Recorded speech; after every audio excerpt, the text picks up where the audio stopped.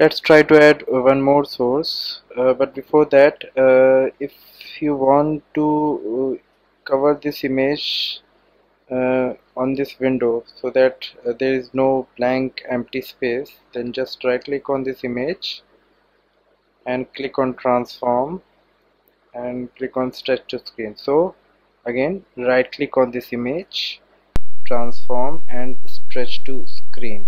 So this will cover this window and you will not find that black empty space. Now to add more source, click on this plus button, and now we are going to use this text source. So click on that and again click on plus, write your text here.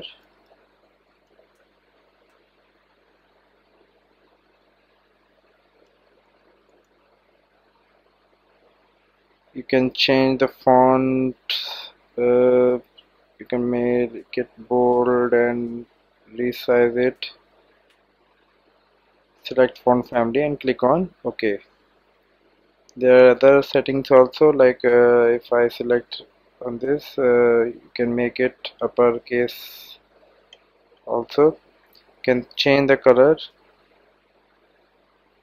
so you can select any color, and other effects also, opacity and other things. Otherwise you can just click on OK and let that be default settings. So this is our text. You can drag it, resize it, and you can start recording. So again, this is a kind of audio recording, but we have two sources, one image and one text. Let's try to add some effect on this text. So for that, click on select this text, right click and click on filter. Again I'm repeating, so right click on this text and click on filters.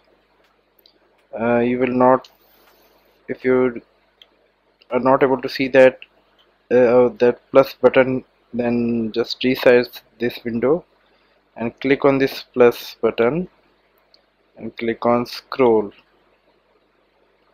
OK. Now you can put some effect on this text. So if I select this, then the text will start scrolling. You can control the speed, and if you want to move it this side, then just go and stretch this bar to left side. Okay, and if you see that if I put, you can put some values also. So 0 means this is a static text. You can move it in the vertical direction also, but in our case I'm going to do this horizontal movement like this. Okay, click on close and you can see this effect.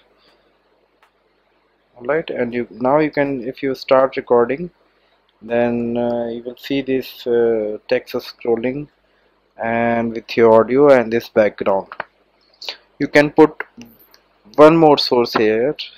So if you want your face to be there, then click and click on this window capture device, and you can place your face here and you can start recording. So in that case there will be three sources. I want it to explore by yourself, and one more task you can perform, that just produce that horizontal moving or scrolling effect on this image also. So you can select this image and click on filter, and again the same effect which we created for this text, you can apply that effect on this image also.